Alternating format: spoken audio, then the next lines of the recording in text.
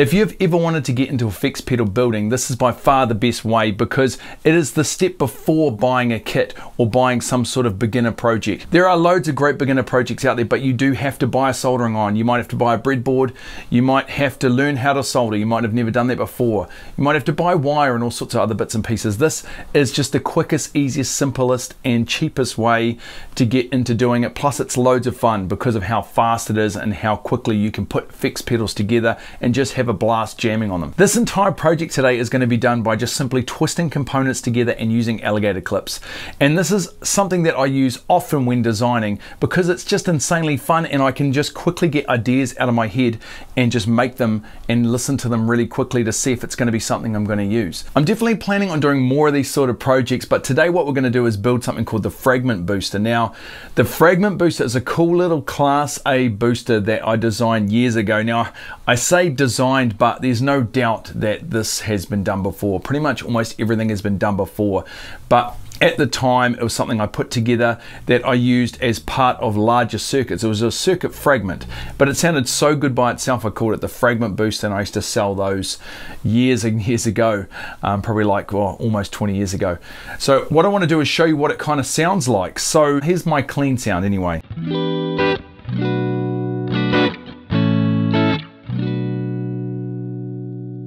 Right, now let's get it going. So now this is with it engaged.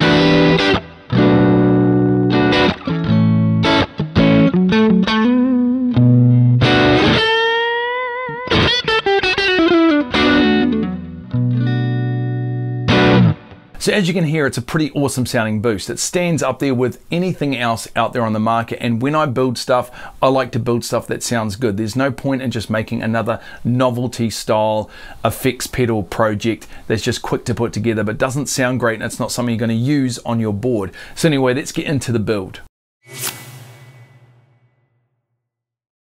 Right, so let's crack into the parts needed for today's project. Now, first of all, if you like this sort of stuff, please smash me a like and subscribe as well if you can. It really helps these videos get out to more people.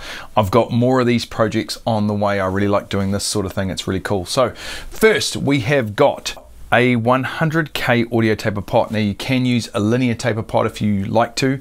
I just really like how the taper on an audio taper feels with this particular circuit. Next is a little JFET, so I'm using a J201. Now you can use a 2N5458 or a 2N5457. Just make sure you check the pin out, they'll also work.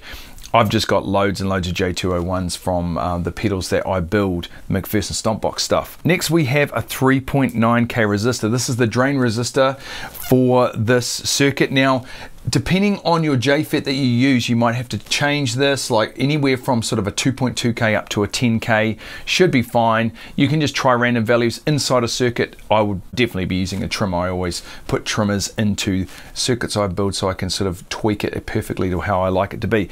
Next is a 1K resistor, that's the input one. Next we have a 10 nanofarad capacitor, that's going to be our output capacitor for this circuit. What else we got? Oh, yep, a couple of jacks, input and output jack. Obviously I'm going to be using my effects deck here. I've got jacks and pots sort of built into it, so it just makes it a lot easier and cleaner when I'm filming. Next we've got a battery snap and of course a battery, and lastly the good old just a whole bunch of alligator clips. They are one of the most handiest things I have in the workshop. I use them for so many different jobs, not just to hook up electrical circuits. And lastly is one of these bolts here. Now this is just a normal sort of steel bolt. We're going to use this as a ground connection. On my effects deck I'm going to be able to use this steel rail at the back here, but a bolt is a really good place to connect all your grounds because it just makes it so much easier to have one central place where all your ground connections go. Right, so what we're going to do now is prepare the parts before we start clipping everything together. Now this just cuts back on the amount of alligator clips you need and it just makes the whole thing a lot tidier. Before we do that though, I'll just let you know that we do have a schematic available on my fourth wall site. It's a couple of bucks, and you don't need the schematic for this project. You can just follow along, but it's if you like working from a schematic like me, or if you just want to help support the channel. I also have added a whole bunch of mods and things in there as well, so you can play around with a few different ideas. For the members in the Plus tier, I've added a whole bunch of extra tips, and I've also explained those mods too that are on those schematics. So you can check that out if you are a member there. But anyway, first grab your JFET to start with. So this is, let me see if I can get a focus on this one.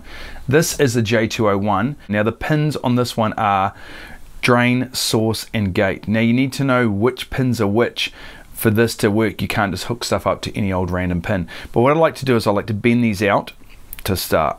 These two out like this, kind of making this sort of arrangement. This makes it a heck of a lot easier to bend things together. So let's just take our, for starters, let's take our gate here. We are going to twist that 1K resistor to it. Yeah, beautiful, looks like that. And then next we've got, on the other side, we're going to have the 3.9K. So let's just do the same thing. Pretty much look like this. Now from where this resistor and this leg joins, we need to twist on our 10 nanofarad output capacitor. And there we go. So it should look something kind of like that sort of monstrosity there. And that's the basic engine of this circuit. Next we are going to hook up all the alligator clips and all those connections, show you exactly where they all go. Right, first you've got your input jack. Now you can see one of these lugs is sitting out here, and one of them is connected to this center ring. That's going to be our ground lug there. This one here, going to clip one of these on, and the other end of this is going to go to the input resistor.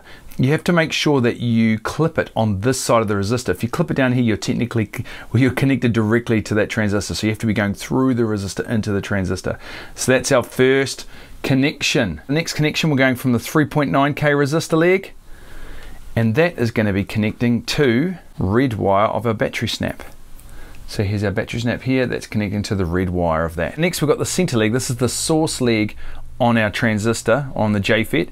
It's going to connect from that, and the other end of that is going to go directly to our good old grounding bolt. You can just connect anywhere onto there. Easy. Next we have this side of our output capacitor. Connect one onto there. From that output capacitor, we're going to go straight to this lug on the back of the pot. And then we're going to get another alligator clip. That's going to go to the center lug on the pot. And the other end of that is going to go onto the output lug of the jack, the hot lug, which is the one connected to this tip here. We're going to do a whole bunch of grounds now. So from the ground lug on the jack connects to our ground bolt. Easy. Okay, same with on the pot there, that other lug that we didn't connect before, this outer lug here. That also goes to the ground bolt again. Connected onto there. Right from the ground lug of the input jack, same deal, across to the ground bolt again. Lots of ground connections here. And then we've got one more we've got from the battery snap. So that's from the ground, or black wire from the battery snap, and that also goes to the ground bolt. And that's it, that's everything wired up. So you just got to make sure you know what your input jack is, which one your output jack is. Make sure you plug your guitar into the input jack, the one that's going into the JFET through that 1K resistor. Then the output jack is the one coming from the pot. Right, so this is how I do the initial startup when I'm testing a brand new circuit like this. Now bear in mind, I haven't included any polarity protection or power supply filtering. We are using a battery, so it pretty much means you don't really need power supply filtering, but the polarity protection is really handy. If you are going to build it into a pedal, definitely install some sort of diode protection. It will save your pedal or your power supply even. So what I do is I get it ready. You just got to absolutely make sure you have got the battery snap going onto the battery the exact right way around. You do not want to get that wrong. Now you have your guitar, everything hooked up, my amp's on, I strum my guitar, and then I briefly am going to touch this to the battery and off. And that's all I want to hear. I could hear straight away it's working. I could probably put it on now. Make sure the controls work. Cool. Let's have a quick jam. So this is on about half now.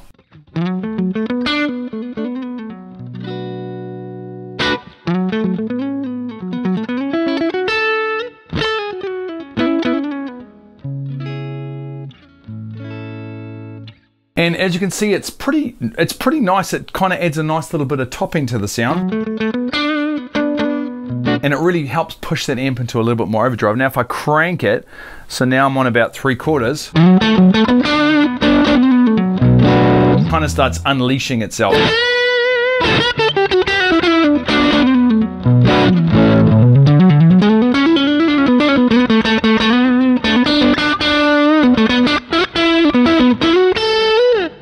I really like it around about that 3/4 mark, and just remember I'm using an audio taper pot, so if you're using a linear taper, that volume's going to come in a lot earlier. A lot of the reason why this feels so nice is because of that input resistor. That 1K input resistor was the big difference between it sort of feeling a little bit sort of flubby and really getting that compression dialed in just right, because it stops your guitar signal hitting that front end really hard. There's obviously loads you could do with this circuit, and I have included some really cool mods with the schematic on our Fourth Wall page, and I will be putting a few extra bits and pieces up for our members over there as well. Please put something down in the comments if you build this. I really hope some of you guys get inspired by this and actually start building your own effects pedals, because that's pretty much where it started for me. I mean, I think my first pedal was just like a ball of wires and a few pots, and it was just like magic to me when it started working. So anyway, I hope you guys have a great week, and we'll catch you in the next video.